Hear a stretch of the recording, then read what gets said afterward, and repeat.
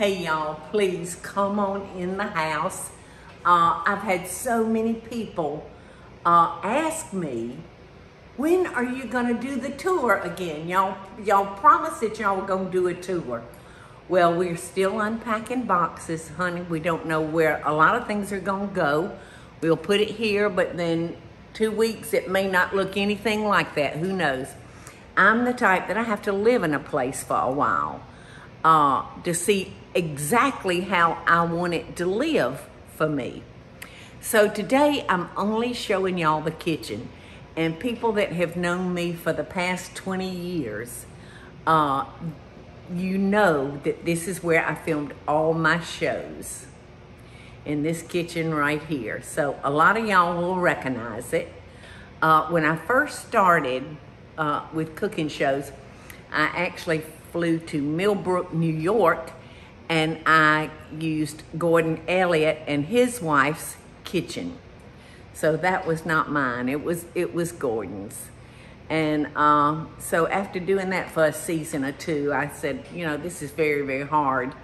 I'd like to do it at home. So the rest of my tenure, I shot out of this kitchen.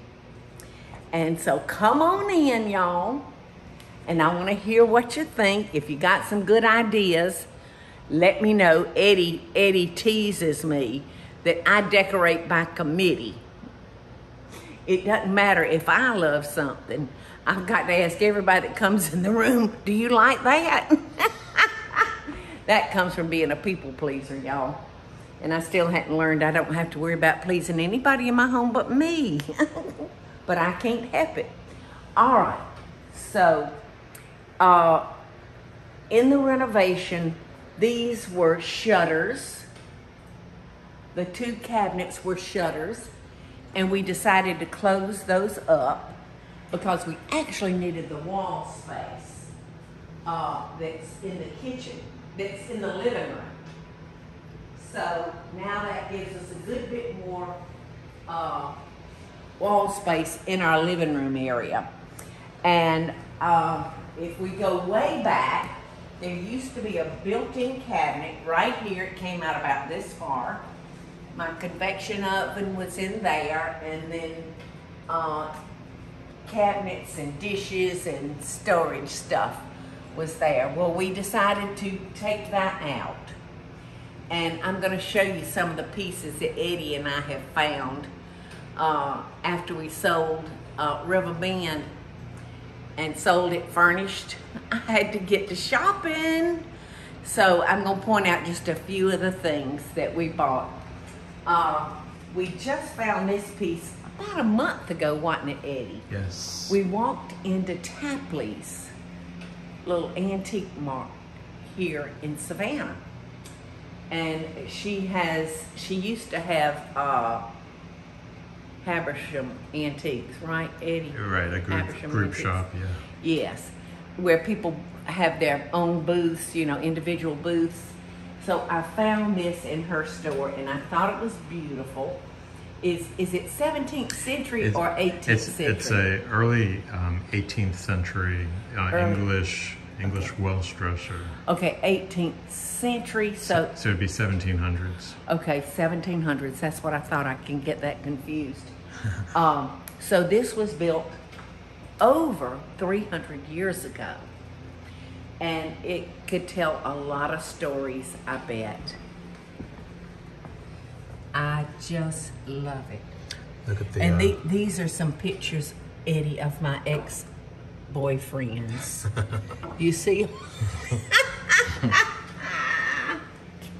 But the drawers are still in good shape,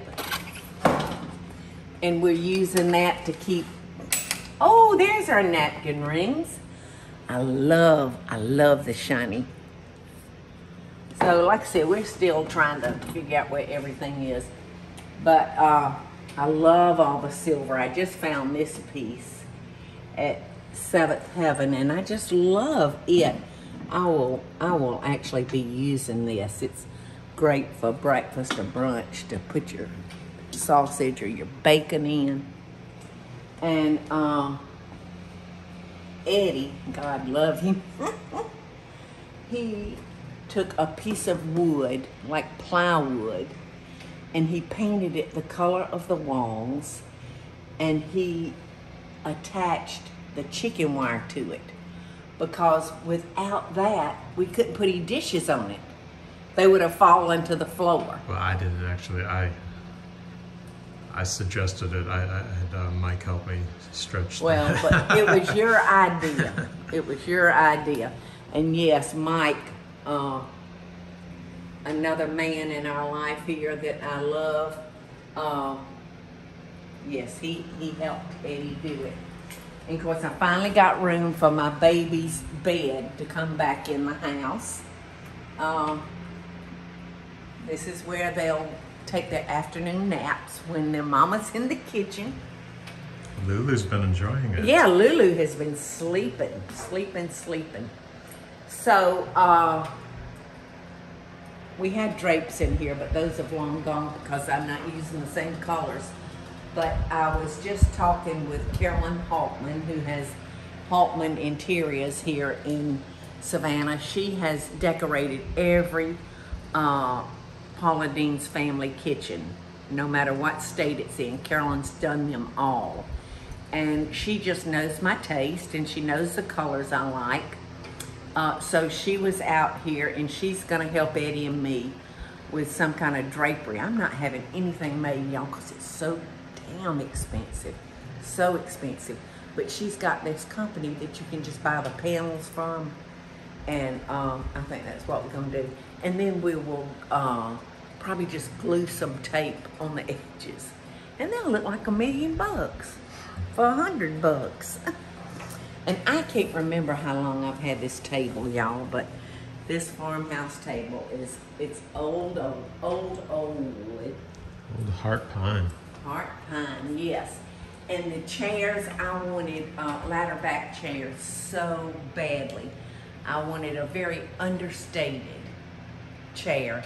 And so we were in Clutter's one day. Clutter's is a shop where if you want to sell something, you take it to Lynn, to Clutter's, and she will sell it for you. And Lynn really gets some pretty things in, doesn't she, Eddie? Yes, yeah, it's a great little treasure hunt place. Great little treasure hunt. So that's where we finally found our chairs. And this is very special to me. This was Michelle and Anthony's great-grandmother's sofa. And Michelle called me a month or so ago and she said, I'm still hauling around Nana's sofa. Do you think you might want it? And I said, well, send me a picture, honey. I don't remember what it looks like. She sent me a picture and I said, heck yes, I want it.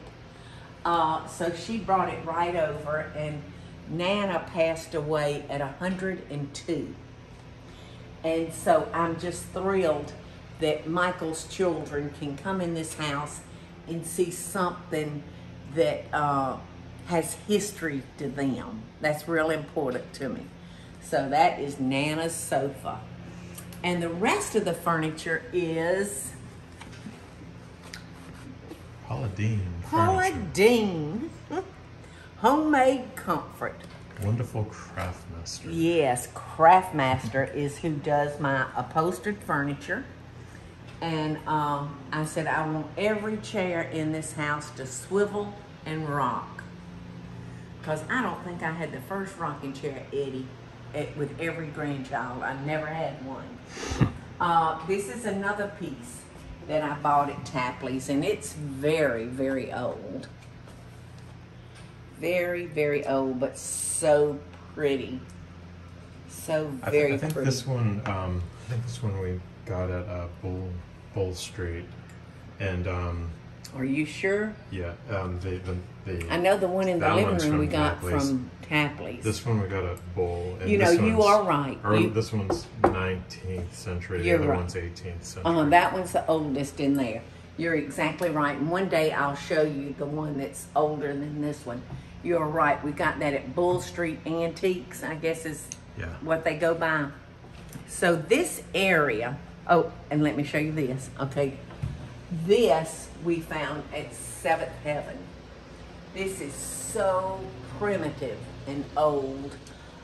Is this Danish, do you think? This is an American piece. It's American? Yeah. And wow. It's, we were told that it came out of Johnny Mercer's family. That's right. From a family member. So. That's right. I wonder what family. I wonder if it could have been his mother's and father's or... But I mean, to me, it reminds me of something from maybe like the Pennsylvania area with the heart cutouts, and these would have been probably for spoons and utensils. Yeah. I bet, Eddie. I bet you're right. And it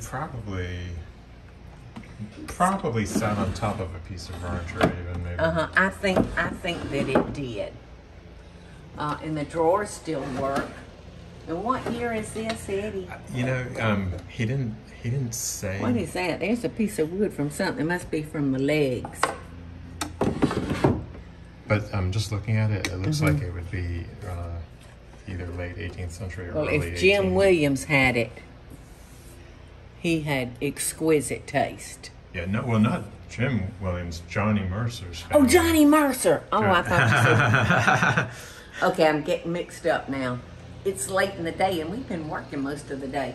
So Johnny Mercer, and I love Johnny Mercer's music. In fact, when I lived next door in my condo, my neighbor was Johnny Mercer's niece, and she's no longer with us. Her name was Nancy, and oh, she could sing, and she just had the most wonderful, one of those people that you just love being around. So I'm glad I got that in my mind, that maybe that could have been from Nancy's family. Who Possibly, knows? Yeah. And these plates are the plates that my grandmother, Paul, and my grandfather, Paul, this is what they served their steaks on at River Bend Restaurant. If you came in and ordered a steak, it was going to be on the ivy china. So that's very, very special to me. Very, very special. And let's see what else. You want to talk about your chandelier a little bit? Yeah. All right, so if you'll remember, I don't know if y'all will remember, but this was all porch. And 17 years ago when we built this house, our family was not that big. But now we have 11 grandchildren, and when we get together, it's 21 or 22 of us. So I said, you know, we got to have more room. We can't sit anybody in the space the way it was. So I had them take this wall down and shove it out to the porch. And so our porch is much smaller, but that's all right by me because it's so dadgum hot you don't stay out there too long. So I got one more thing in here I'd like to show y'all. And this is our lighting. Eddie and I went over to Bluffton, South Carolina, which is just across the bridge, and to a store called The Light Post.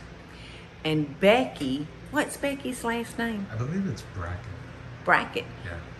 Becky Brackett. Yeah, I think so. That's hard to say. I hope so. So she handmade all of our light fixtures. And this, if you stand up underneath it, it is incredibly beautiful. But I'm going to have her make some changes on it because it's a little too flat for me. So I'm going to have her come and do some twisting on those copper leaves and bring some copper up to the ceiling. Because, like I said, it doesn't do it justice unless you're standing right under it. But they make beautiful, beautiful lightings, all kinds. Okay, so here's what y'all really gonna remember, and that's the kitchen. You know, I had a fireplace here. At one time it was another color, and this was my countertop, and we put a new countertop on it, and we actually made a ledge so we could sit up here and eat. So this is where Michael and Eddie and I eat every night. And it's just as comfortable as can be. We got the same stove, the same stove there, the same vent hood. Everything's just been painted, y'all. And we always had these little bench seats. But while we were doing them, I asked them if they would make them where they lift up. So I've got storage in there. And Eddie has stuck family pictures up here, which I love looking at. Just love looking at all the babies. And this was the only pantry that I had, y'all. And I remember when we built this house, I said, I just want my pantry to have screen doors. So, it's got screen doors, which I keep open most of the time. But I just thought that was such a wonderful little farmhouse look. And we don't have this room done yet. We are working on it. But it's where my microwave and my big convection oven.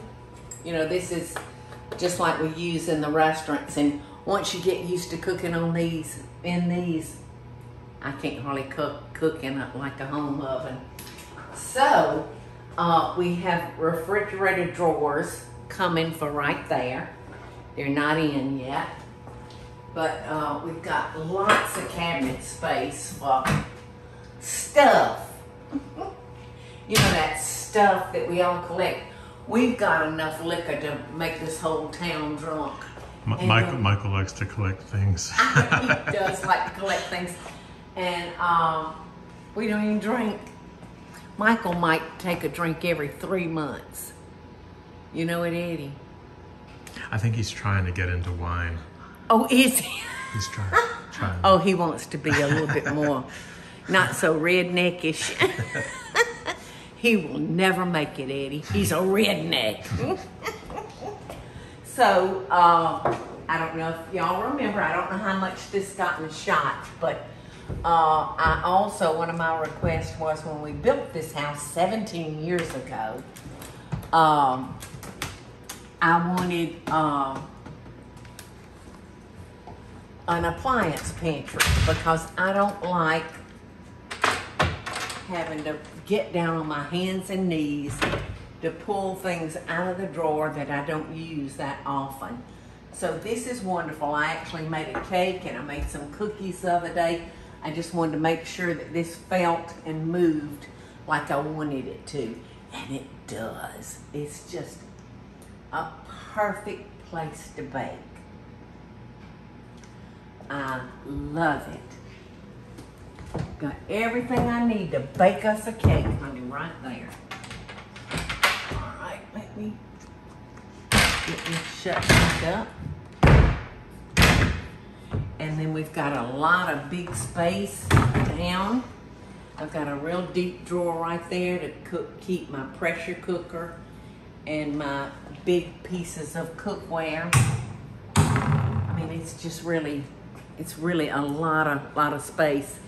And this piece, I had, when we built the house down the road, River Bend, I asked them, the guys that were doing some woodwork for us, if they would build me something for the laundry room so I'd have some place to fold the clothes and all of that. So they built me this, and that was in the laundry room at River Bend. And Eddie pulled it in here yesterday, was it, Eddie, or day before yesterday? Yeah. And I'm still looking at it. Like I say, it has to grow on me. It's so handy as far as the space. But I don't know if we're gonna keep it or not, but it's beautiful wood. It came from something else they were building there in the house for me. And I want to show you this little lamp. I just love this lamp. So, the story behind this is I found this frog at Home Goods. So I took it to Joe at 7th Heaven and said, Joe, could you make my frog, could you kiss my frog and turn him into a lamp? And he said yes, and he did. And I just think he's the cutest thing I've ever seen. Kiss a frog. We were fortunate. Our same refrigerator is still working after 17 years. I'm waiting on freezer drawers for right here. You know, it's just amazing when you've been in a kitchen for 50 years how much stuff you can collect. But I've decided I want to be a minimalist. Did I say it right, Eddie? Yep. Minimalist. Surrounded by all this stuff. I think I'm gonna have to refresh you on what that word means. Yeah, you know, I've got our dictionary from when I was a child in there. You might have me look up that word, but you know what? I couldn't spell it to look it up. That would be my problem. So when we lived here before, y'all, this was Michael's office. Michael did not need an office, I realized, because we built this when we first married. And I didn't realize with him being a harbor pilot, his office is the river. So I found that he just kind of cluttered up this room with nonsense kind of stuff. I hope Michael doesn't watch this this video. But anyway, so I told him, I said, this time around you don't get your office, you're losing your office, because I need another pantry. So I did have them put a knee hole here, and he can put his computer there. But look at my pantry, y'all. I love this pantry. You know why?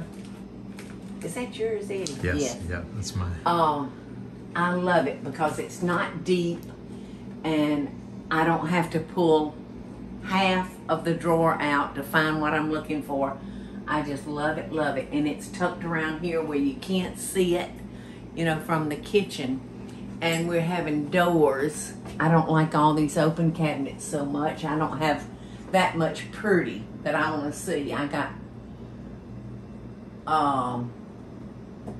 I was going to say a menagerie, and there is some animals in here. But Steve, the cabinet man, is putting doors here, here, and here. And we're going to keep this open because these are the cows that my Aunt Peggy gave me. How long ago? A couple of months, Eddie? Yeah, I think the when last we were trip there to see her. So I want to see these every time I want to see them. That cow actually mooed. It was... Is it a Mattel? Yes. A Mattel child's toy? Yeah, they owned the toy house in Albany, Columbus, and one in Florida. And I don't know if it was for sale or if Mattel gave it to them as a prop for the Mattel toys. I don't know. I'll have to ask Aunt Peggy that. But it's just so nice to have all this room, and I so appreciated living at Bobby and Cloud's. But all of his cabinets were full of his stuff. And so I had to put just a little bit on top of Bobby's stuff, but I will never be able to convey to them how much that meant to Michael and me to have that opportunity to stay there. So that's it for the kitchen, y'all. And the next, I'll do the living room, okay? I'll take you a tour on the living room. And I hope y'all enjoyed it. And I hope you saw the first couple of tours, because it looked like a hurricane had come through this house. So love and best dishes, y'all. Hey y'all, it's Paula Deen. Now, if you enjoyed this video, be sure to like it and click the subscribe button as well as the notification bell to be alerted when I post a video. Love and best dishes, y'all.